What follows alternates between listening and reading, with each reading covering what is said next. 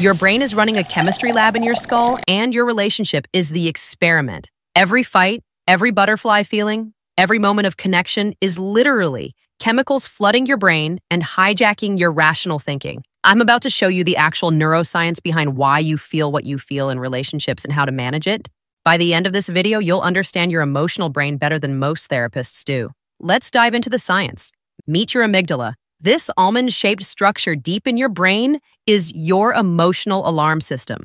When your partner forgets your anniversary, doesn't text back, or says something hurtful, your amygdala starts screaming like a smoke detector at a barbecue. Your amygdala processes emotional information in about 12 milliseconds. Your logical prefrontal cortex takes about 500 milliseconds to catch up. This means you're emotionally reacting to relationship situations 40 times faster than you can think about them logically. This is why you say things in arguments you immediately regret. Your amygdala threw the punch before your prefrontal cortex could stop it. Understanding this delay isn't an excuse for bad behavior. It's a roadmap for managing it better.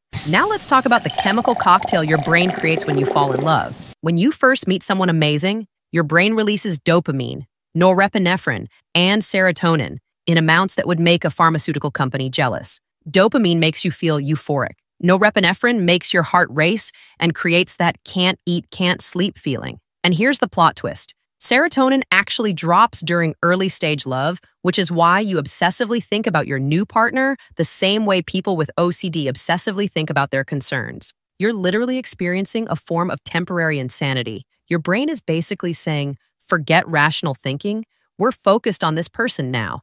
But here's where the science gets really interesting for long-term relationships. After about 12 to 24 months, this chemical cocktail changes dramatically. Dopamine and norepinephrine decrease, which is why passionate love fades. But oxytocin and vasopressin increase, creating feelings of attachment and bonding. This is your brain transitioning from must-acquire mate mode to must-maintain partnership mode. The problem is most people interpret this chemical shift as falling out of love. They think something's wrong because they don't feel the same intensity, but neurologically, you're actually entering the phase where real partnership happens. Understanding the science saves relationships. That decrease in intensity isn't a problem to fix. It's your brain successfully bonding long-term. You're not losing love, you're gaining stability. Now let's talk about emotional regulation, which is basically teaching your amygdala to calm down and let your prefrontal cortex do its job. When you're emotionally triggered in your relationship, there's a literal neural pathway between your amygdala and your prefrontal cortex that needs to activate.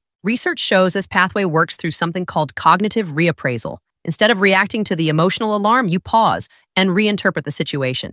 Your partner didn't text back because they're busy, not because they don't care. That critical comment was about the dishes, not about your worth as a person. This isn't toxic positivity. This is literally training your prefrontal cortex to regulate your amygdala's overreactions. The amygdala is the dramatic employee who thinks everything is an emergency. The prefrontal cortex is the calm manager saying, let's look at this rationally. Strengthening this pathway is like building a muscle. The more you practice cognitive reappraisal, the stronger the neural connection becomes. Eventually, your prefrontal cortex can calm your amygdala faster, meaning you react less impulsively in relationship conflicts. Here's a practical application of this science. The 90-second rule. Neuroscientist Jill Bolt Taylor discovered that the physiological lifespan of an emotion in your body is just 90 seconds. That's how long it takes for the chemical reaction to flood your system, peak, and dissipate. Any emotional reaction lasting longer than 90 seconds means you're choosing to restart the cycle by continuing to think the thoughts that trigger the emotional response.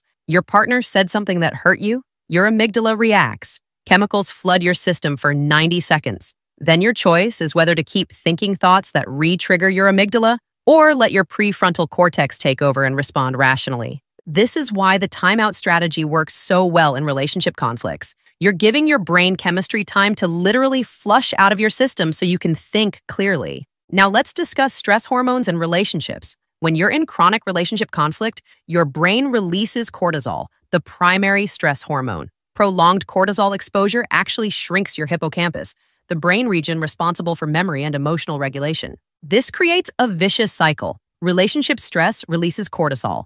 Cortisol damages the brain regions that help you manage stress. You become worse at managing relationship stress. This is why toxic relationships literally change your brain structure.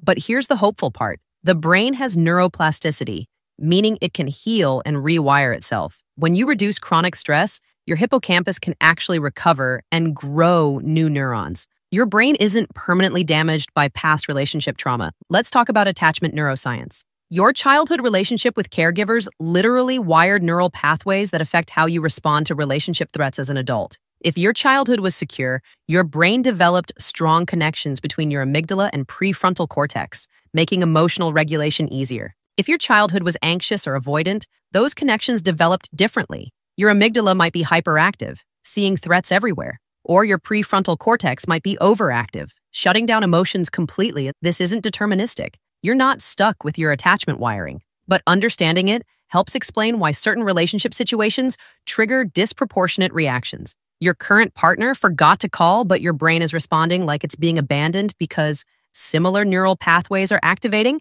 Here's where neuroscience meets practical relationship skills. Mirror neurons fire both when we perform actions and when we observe others performing them. This is why emotions are contagious in relationships. When your partner is anxious, your mirror neurons activate, making you feel anxious too. When they're calm, you feel calmer. This means emotional regulation isn't just individual work, it's collaborative work. When you regulate your own emotions effectively, you're helping regulate your partner's emotions through mirror neuron activation. The most powerful relationship tool based on neuroscience is this: create positive emotional experiences that activate your brain's reward system together. Novel experiences, physical touch, laughter, and collaborative problem solving all release dopamine and oxytocin, strengthening your bond at the neurological level. Your relationship isn't just emotional or spiritual, it's a biological partnership where two brains are constantly affecting each other's chemistry. When you understand this, you stop taking emotional reactions so personally.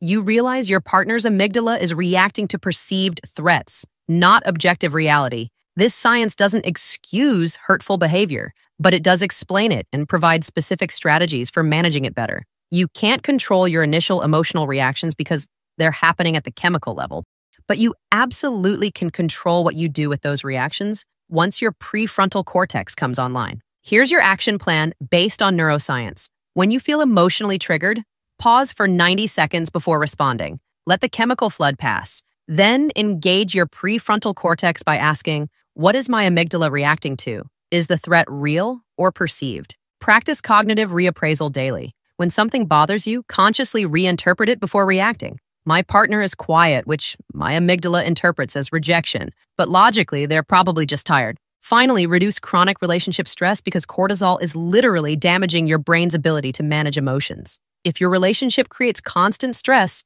either develop better conflict skills together or seriously consider whether the relationship is sustainable. Subscribe for more content where we translate complicated neuroscience into practical relationship strategies. And tell me in the comments which brain chemical you think controls your relationship most. Remember, you're not just having feelings. You're experiencing complex neurochemical processes involving multiple brain regions, dozens of neurotransmitters, and evolutionary programming millions of years old. Understanding the science doesn't make love less beautiful. It makes managing it more possible.